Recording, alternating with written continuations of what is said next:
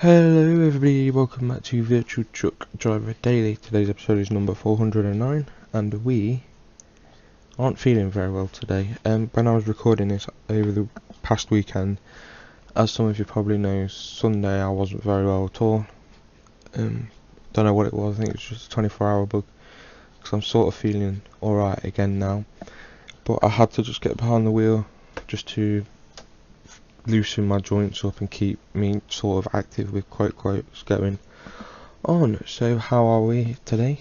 We are, and I'll give you a quick rundown of the run sheet. We were in Nuremberg and we've left to go to Dusseldorf now for an in-game trip time of 4 hours and oh my god, I'll start that again. For an in-game trip distance of 482 kilometers. Excuse me, for an in-game drive time of 7 hours 40 minutes, and it's the worldwide shipping contract. It looks like I'll probably be dealing with worldwide shipping guys for the next 2 days by the looks of it. But we are heading home.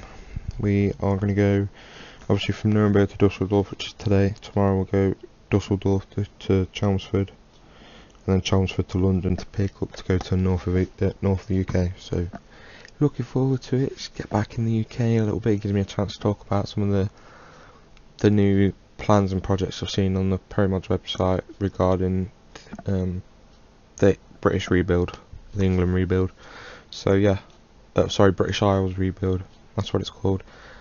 So yeah, I'll talk about that. I want to ask you guys a question, and please be honest with me. Do you like the quality of this video compared to like the one from yesterday, for example? Because I did try a new graphics mod out today, and I do like it. It's not realistic, but I do like the way it makes everything look. So I don't know whether to go back to that or go back to Grimes's. I'm not knocking Grimes's. It's so real, it's unreal.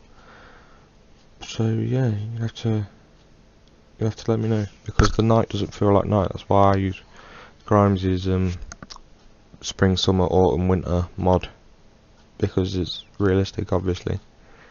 Plus also that the night is dark, so I think you can get what I'm getting at, I hope.